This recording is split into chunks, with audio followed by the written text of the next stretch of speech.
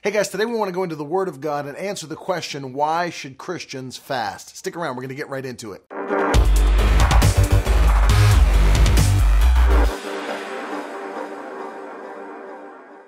Hey, what's up everybody? I'm Ted Shuttlesworth Jr. and I'm giving you truth for life. Thanks so much for watching again this week. And listen, if you enjoy my videos and you like this channel, I want you to subscribe. I have new videos coming out every single Tuesday. Not to mention we have a free app for you that's available on the App Store or the Google Play Store. Just search Miracle Word and you'll get access to all of our articles, videos, all of our radio station material that is free 24 hours a day, 7 days a week. So today we want to answer the question, why should Christians fast? And 3 reasons today I want to give you as to why Christians should fast. Number 1, the first reason that Christians should fast is because Jesus expects his followers to fast. In fact, when he was teaching in Matthew chapter 6 on the 3 subjects of prayer, fasting, and giving, he made the statement, when you fast, multiple times. He said, when you pray, when you fast, and when you give. Not if you fast, but when. It was an expectation of Jesus for his followers to continue in fasting and prayer throughout their life. Later in Matthew chapter 9, John's disciples came to Jesus and asked, why are we fasting, but your disciples don't fast? And Jesus said, you don't fast while the bridegroom is with you.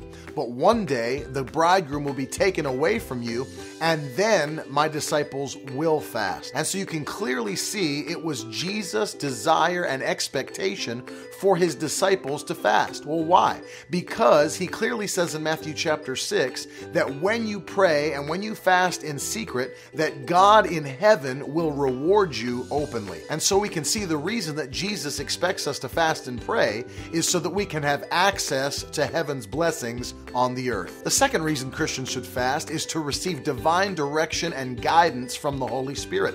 In the New Testament, in the book of Acts, there's a story about a man named Saul who later became the Apostle Paul. And he had such a reputation for harassing and persecuting the Christian church that Christians didn't even want to be around him and they avoided him at all costs. But one day on the road to Damascus, Jesus Christ confronted him directly and said, Saul, why are you persecuting me? And the Bible says Paul was struck blind, and when he got to Damascus, he fasted and didn't eat or drink for 3 days until God sent Ananias to him to lay hands upon him and for him to receive his sight and to be baptized in the name of Jesus and to be filled with the Holy Ghost. And at that moment, Paul began his ministry to the Christian church and became one of the greatest apostles who ever lived. Through that time of fasting and prayer, he was able to receive direction as to what he should truly be doing with his life. And if you're struggling today with wondering what you should be doing, what's your direction,